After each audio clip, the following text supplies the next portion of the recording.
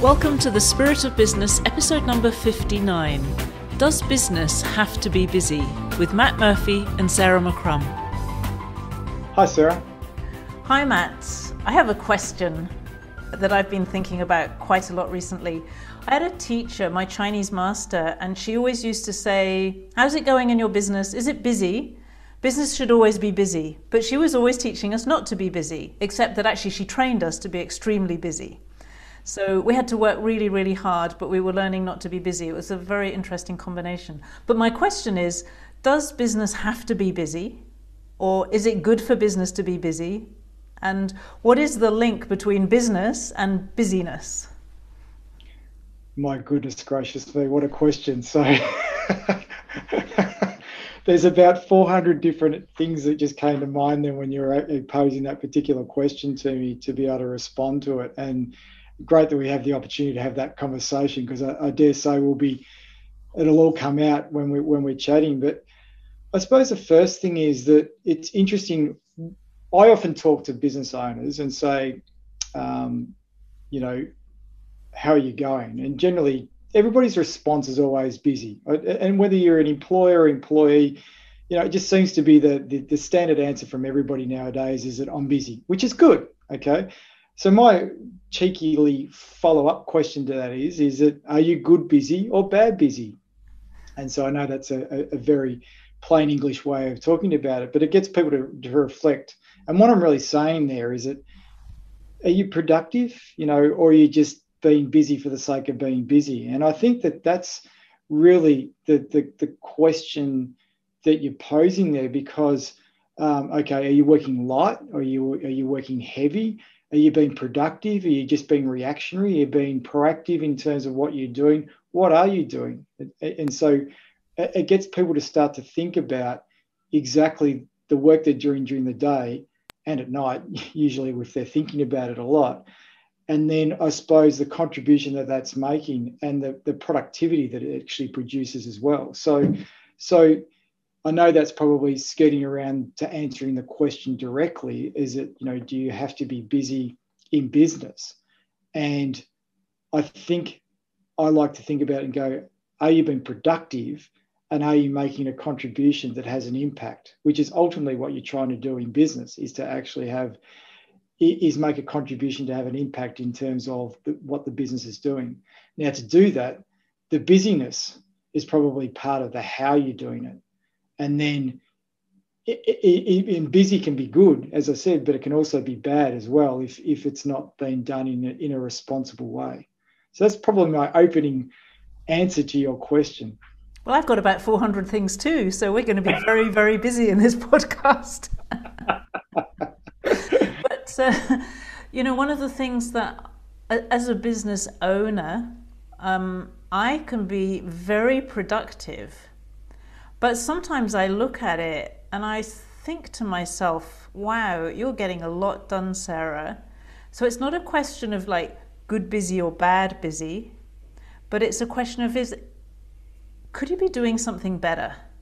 I don't mean better outside of the business, I mean better inside the business. And I notice that it's really easy to use busy and productive, so good busy, as a kind of, I'm being a good person, I'm doing the right thing, so I don't have to ask too many questions. And every now and then I'll sit down and I'll start to ask bigger questions. And it shocks me how much it changes what I do in my business if I do that. There was one moment last year, and we actually talked about it in the podcast, where I sat down one weekend and asked myself some really deep questions about what am I doing and where am I going. Made a big decision that has impacted everything I've done since then. If I hadn't done that, I could have gone on being productive and busy and all kinds of things and not made that decision.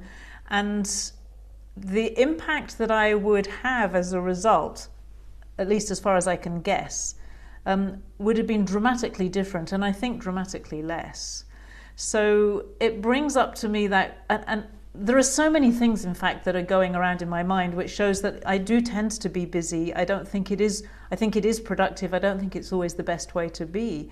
And I'm wondering, where's the place for reflection, for slowing down as well as speeding up, for not necessarily more balanced, but more of a range of ways of being in business rather than just busy. The word that just really came to mind then when you were talking is the word conscious. So what I just got from that story you spoke about there, where you asked some deep questions of yourself, is that you're being conscious about what you're doing as opposed to just getting caught up in the day or the task. And this is something that I've probably personally been reflecting on a little bit, is that I can walk into the day and sometimes not have a lot to do, but yet by the end of the day I've been flat out all day and running from one thing to the next thing. And I think to myself, at the end of the day, I said, well, that was all necessary, but it feels very reactionary. Like it wasn't me being very proactive about where I used my time. My time probably was required by other people to be able for them to move forward. Okay, so it's productive and efficient for them. And obviously I made a contribution to that. So I can look at it in a very positive way and say, well, I enabled so many people to be able to do their job to then progress the organisation and the tasks forward. But I looked at it from my perspective and say, well, was that a good use of my time today? Is that the best use of my time today? And these are the deeper questions that you ask. So there's a consciousness. So because I can quite easily get to the end of the day and go, I don't know what I actually did today. I don't know whether that was good, bad, or otherwise. If I don't think about it and stop and reflect, I'll just go to the next day and do the same thing, and the next day and do the same thing. And so therefore stopping and reflecting and being conscious about it like you did on that weekend, then I think, and look, the answer could be when I reflect is to say, no, that is the right use of my time to enable everybody to continue on moving forward. And so therefore I just need to be present. So I turn up to the organisation and be present. I turn up to a meeting with a client and be present and deal with whatever's actually in front of them in terms of their concerns and thoughts and issues. And maybe that is the best use of my time, but I need to make that decision. And I think that's that consciousness that you're talking about. And presence is a really interesting thing, because when I'm present, I never feel busy. But so I feel busy when I'm not that present. And I've noticed myself also, even with you sometimes, and I stop myself, I've noticed myself wanting to answer the question busy. And because I've been questioning quite a lot, I don't want to say as my answer, how are things, or how's the business going, or how are you? It's like, I'm busy, because it's so easy to say that all the time. And I thought, but I don't want to be a person who's defined by busy. And I went through a phase recently where I felt quite busy a lot of the time, and I knew I was getting a lot done and I knew I was doing good things, but it felt like a pressure. And it's very interesting, this week I've got more on my calendar than I've had any week this year, for sure, like quite a lot more. So it's much busier in terms of what's happening. But I've realized, we're on Thursday now, that actually I've really enjoyed it. So what's that? Like, I know that I've been making an effort so that I don't get into that, oh, I'm so busy and I just want to have more time for this, or I just want to have more time for that. It's like, I don't like being in that space. So I made a conscious decision that I'm going to love doing the things I do. And I have really enjoyed this week a lot. So there's a lot of choice, I think, in what we mean by busy and how we experience busy, and the impact that it has on us as a result. And you hit the nail on the head then when you spoke about choice. And I even came in today thinking, I've got a day full of things to do. Okay. And I can either label that as I've got a really busy day today and go in with that attitude. Okay. Or I can go, there's a whole lot of really interesting things that are going to happen today, and probably a whole lot of stuff that I didn't anticipate is going to happen, and I'm going to have to deal with it. And it's probably going to railroad all the other things that I've got in the business that I'm doing. But I had to really stop and think about that. So it's a pertinent conversation we're having, because I stopped and thought and said, I am not going to say I've got a busy day today and that I'm going to really struggle to get done everything that I need to get done in the day. I'm just going, I'm going to go into the day thinking about, being present and enjoying whatever comes from the day in terms of the tasks. Now Matt, that's you must have been that's listening to our podcast. I must have been. It was kind of really weird that and hence the fact we're having a conversation about it. But that seems to be the case a lot in our lives, doesn't it?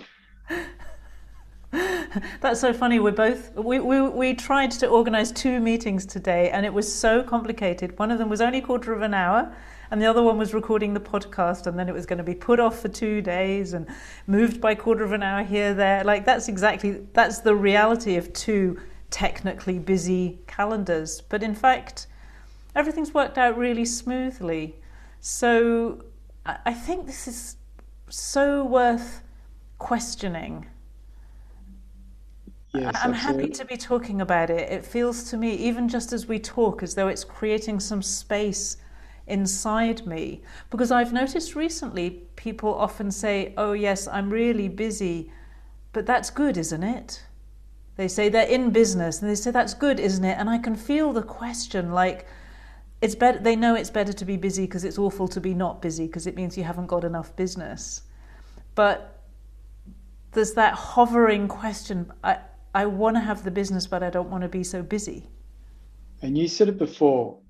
You said there's comfort in being busy.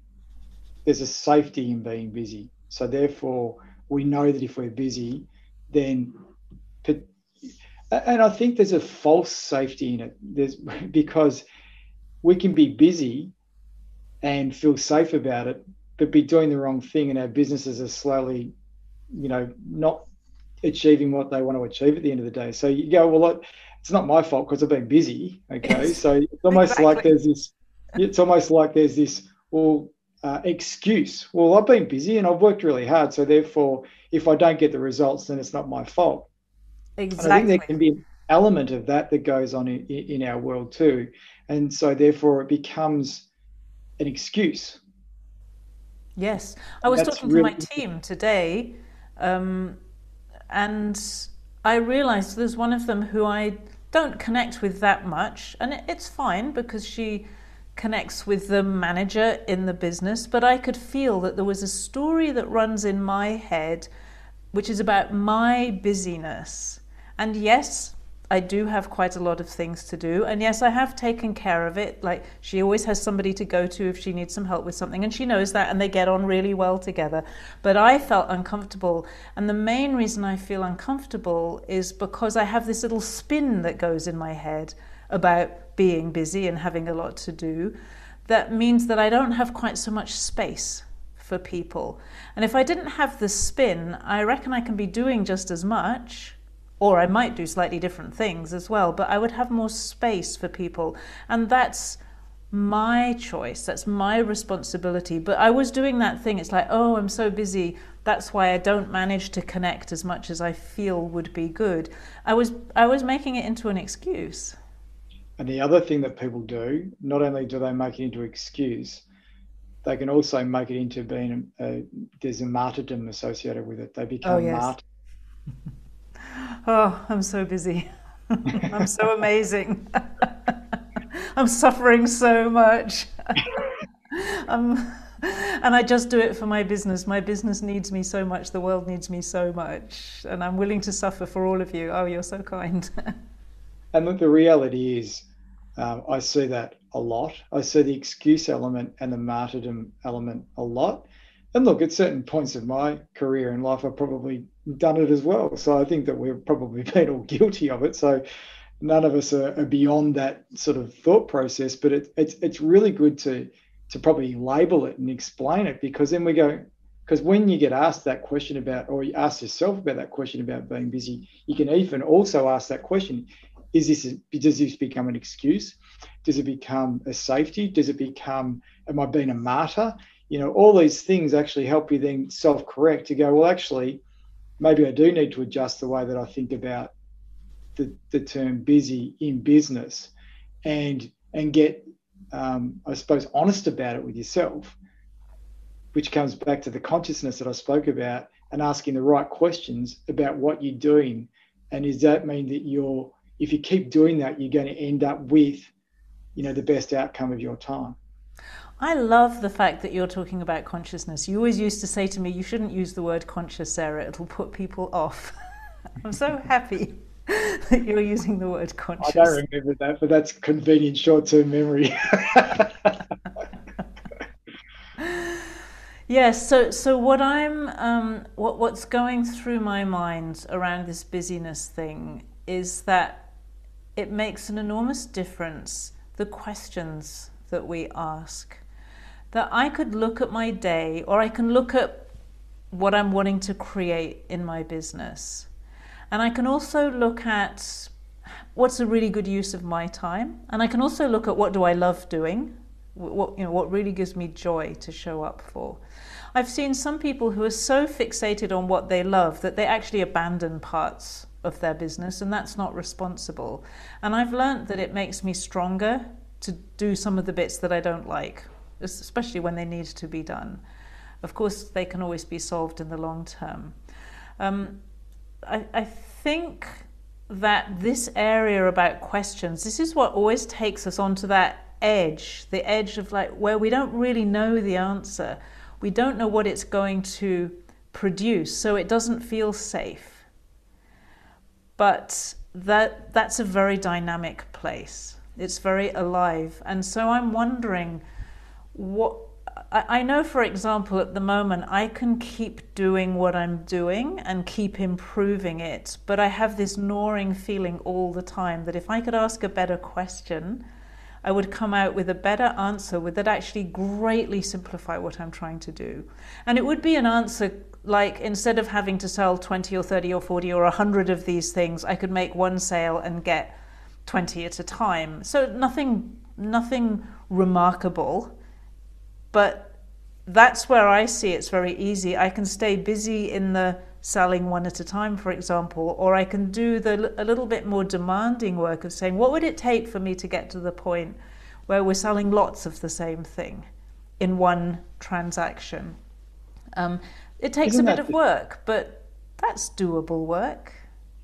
But isn't that just about efficiency of time and productivity, the example that you're using there? Because what I also got from what you're talking about then is this just a pattern that will continue on, that you feel you ask the question and you feel uncomfortable, you solve it in terms of what you're going to do next, and then you get uncomfortable again and Yep, and I think and, so. and continually ask, because the continual asking the question means that you're going to end up being uncomfortable because you've asked the question that you may not know the answer. And as soon as we don't know the answer to someone, we start to feel uncomfortable about it. So is this just a circle of being comfortable, uncomfortable, comfortable, uncomfortable about the time and the busyness? Probably it is.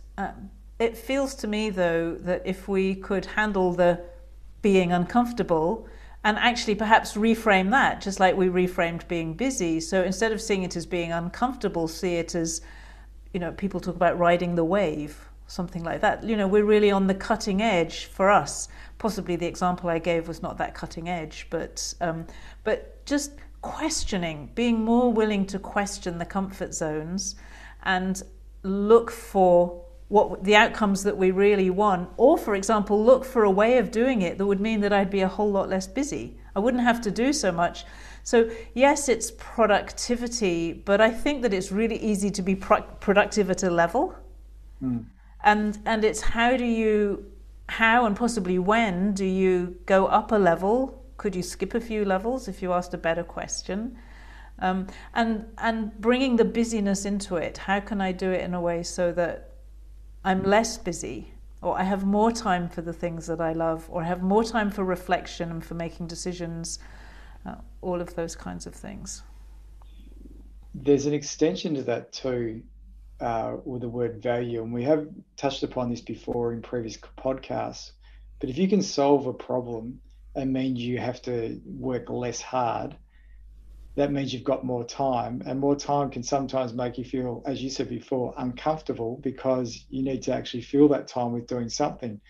And so maybe there's something in that to say, well, we don't want to solve that problem because it means it will free up our time. We don't really want to free up the time. So we go in this sort of hamster wheel of decision making.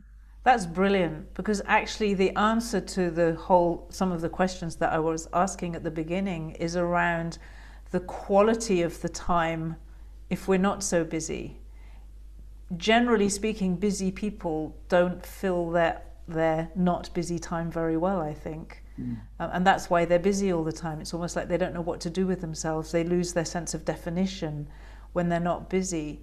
If we could feel that less busy time was really full or really fulfilling or impactful, then there would be a very good reason not to be busy all the time. And this is a conversation that I have with business owners especially when they're getting towards thinking about exit and thinking about moving their businesses on. And I said, that's great. Let's have a conversation about that, and let's talk about realizing the value in your business. And then the next question I ask, what are you going to do the day after when you wake up and you have nothing to do? What are you going to do then? You're so mean, Matt. Well, no, it's sobering. It's basically a sobering conversation, because that's when they start to really think about this, because they might have been motivated to sell their businesses for a particular reason, and it could be fatigue. It could be, what I'm doing is I'm checking in with them to see, is it the right reasons for why they want to sell their business, as opposed to reasons that aren't probably the right reasons for them. And that's part of the process that I'll check in with, because when you have the opportunity, because so many times I hear people saying, oh, if I had more time, I'd be able to do X. Okay. And it could be X inside the business. So even my team might say, oh, if I had more time, I'd be able to service my clients better. But I've heard the same statement for the last 10 years, okay, from the same people. And I go, well, and then when I give them the opportunity to do that, they don't do it. And it's because they don't probably know or have the confidence to know what they do next. It's just a safety thing. And it's the same with business owners that go, well, it's time to sell the business if that's the right thing to do. What am I going to do with my time post that?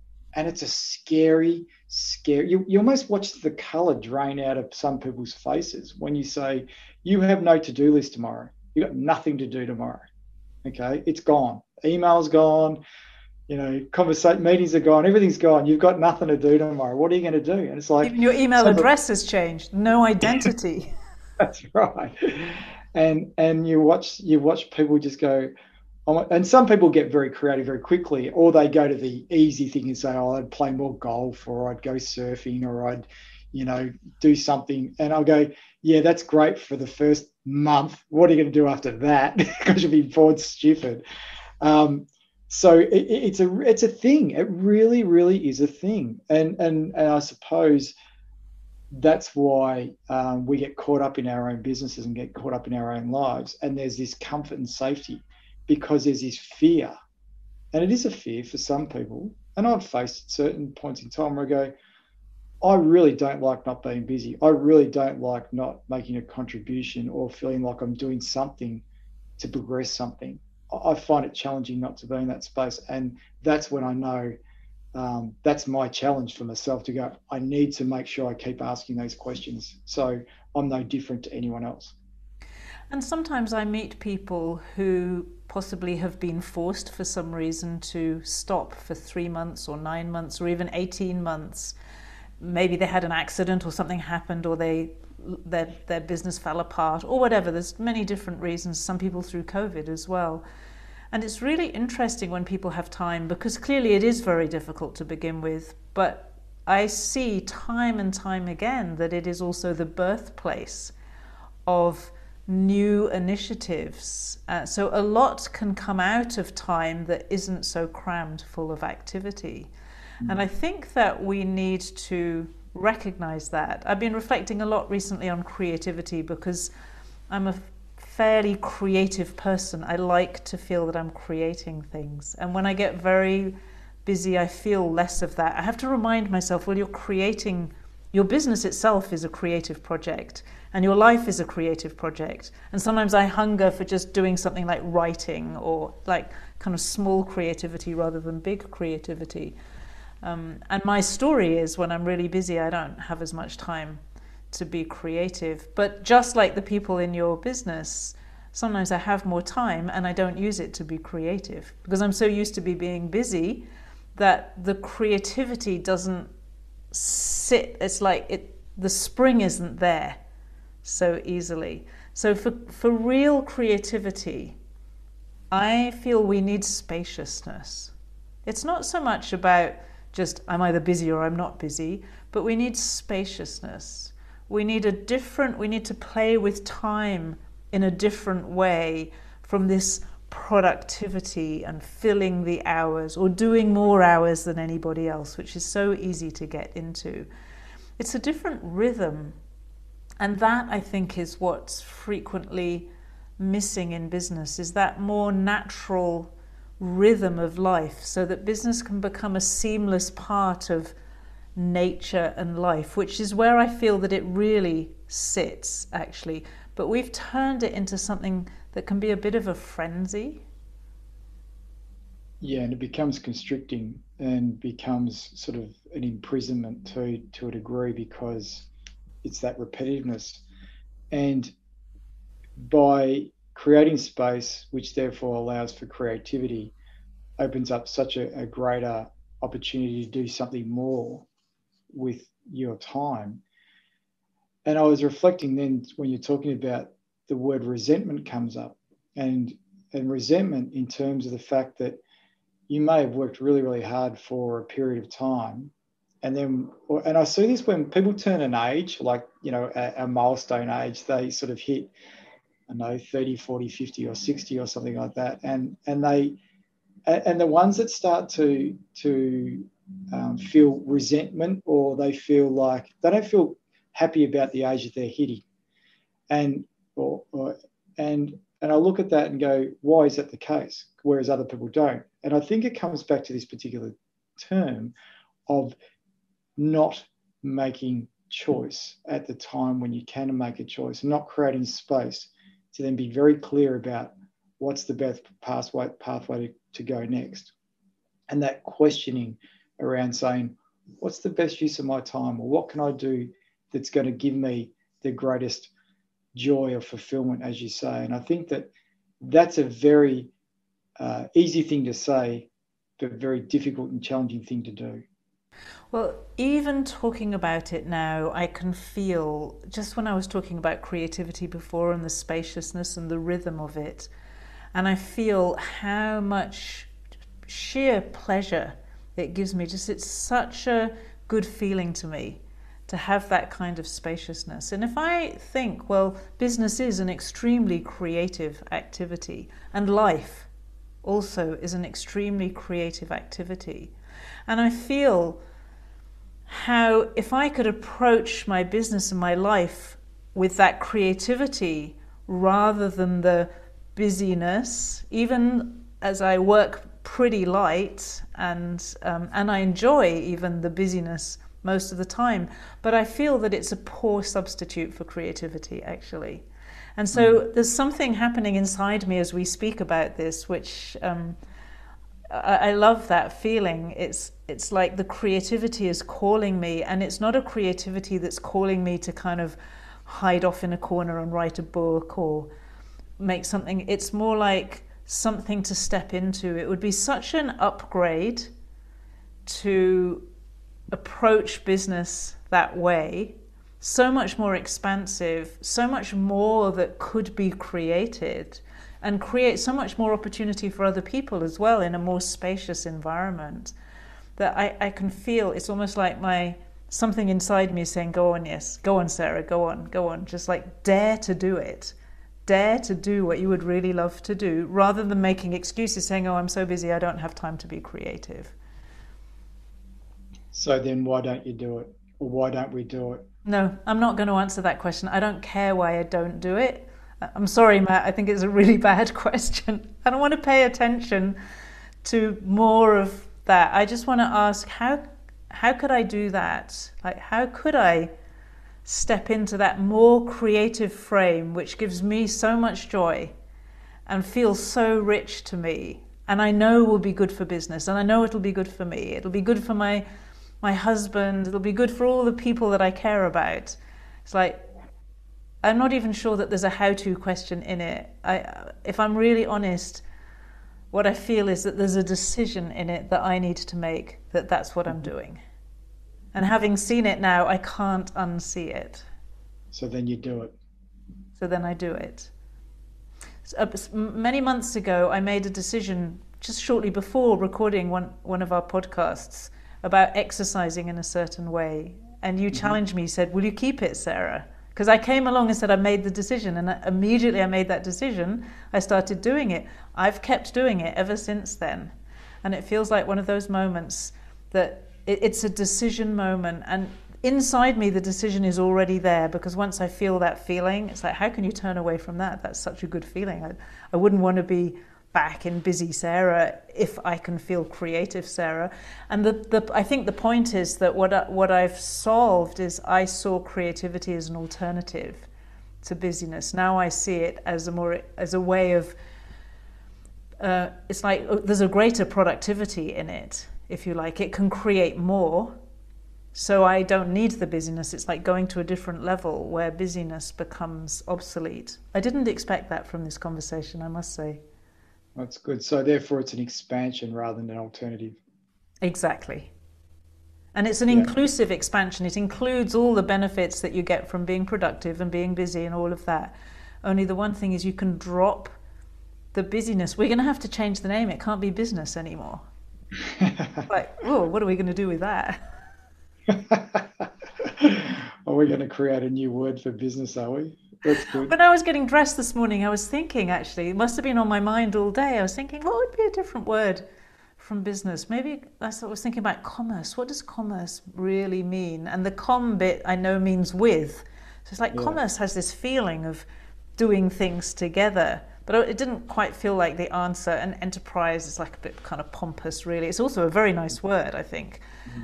It's a much nicer word than business. I don't think I'm here to change the vocabulary of business, but I was going through my mind, it's like, yeah, we really need a different feeling in it. I feel it would be so good for people. So maybe it's not necessarily changing the word, but maybe that's the reminder. Is that every time you say the word business, you think of the word busy and you think, well, is there a better way? I take it as a kind of negative trigger, as kind of stimulation to do better. Yeah, that's right. So, well, to get to the place that you obviously have seen and working now towards because of the fact that you've made that decision.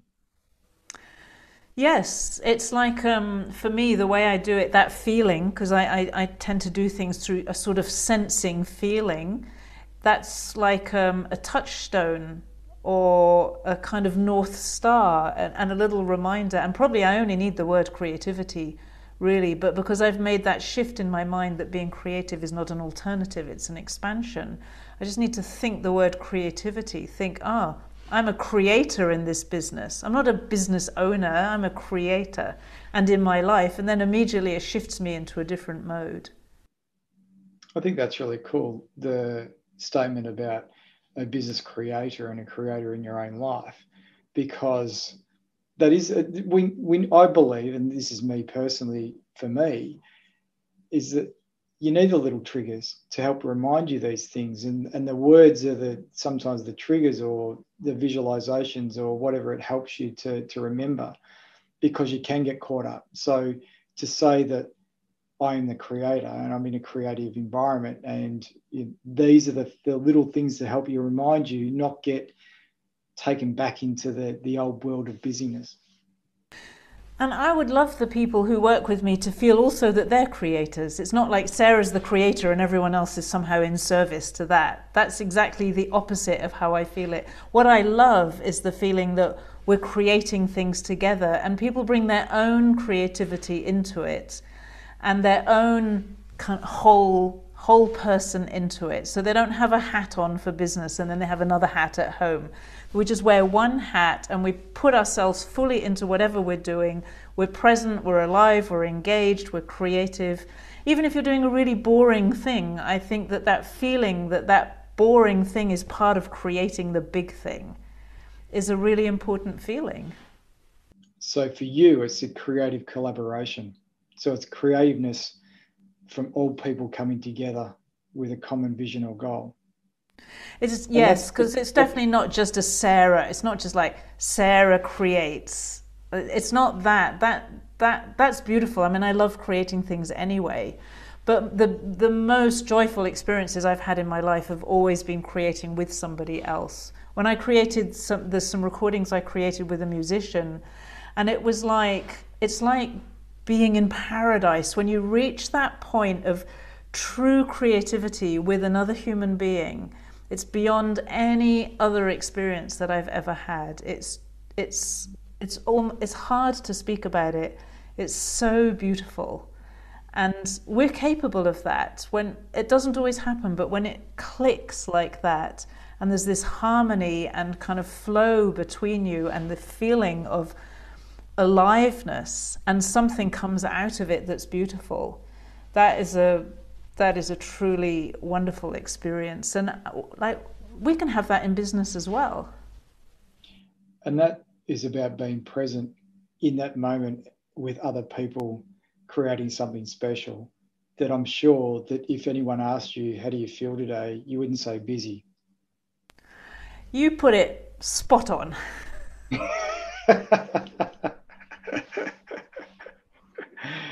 So I think that's probably maybe the answer to the question that you posed at the start. It's certainly my answer. It satisfied me, as I said, way more than I expected when I brought up the topic. I didn't think that we would get there so quickly. But look, that's it. This is like a very creative exchange that's happening. And so answers come out just from this exchange. That's exactly what we're talking about, actually. This is just like it's contained within about 45 minutes. But to do that, not just in a 45-minute podcast, but in a business that lasts over many years, and then in a life that lasts even more years, that's, to me, the pleasure of life. So thank you for sharing it with me. It's been fun. I've really enjoyed this conversation. Well, I enjoy every conversation that we have together, to be quite honest. And I would never label it as being something that makes me busy, which is a good thing. So I think that, and I was reflecting then, when people ask you, and your automatic response is busy, is there another word that we should say? And say, you can say good or busy. The word joy sort of came to mind, but that doesn't. You could say I'm happy. I'm feeling really happy today. That's right. Present, happy, joyful, fulfilled, all those wonderful words. And I think that that's really, and we're all striving for that. There's no doubt about that in business or in life. And people would be a little bit surprised if you answered like that in business, wouldn't they? Just kind of knock their thinking a little bit. I think that that's quite fun. Exactly. Well, it's been another great chat, Sarah. Thanks very much. Thank you, Matt. Thank you for listening to The Spirit of Business with Matt Murphy and Sarah McCrum. We'll be back next week with another episode. You'll find the show notes with links and other useful information on our website, spiritofbusiness.live. And if you enjoyed this podcast, please share it with your friends.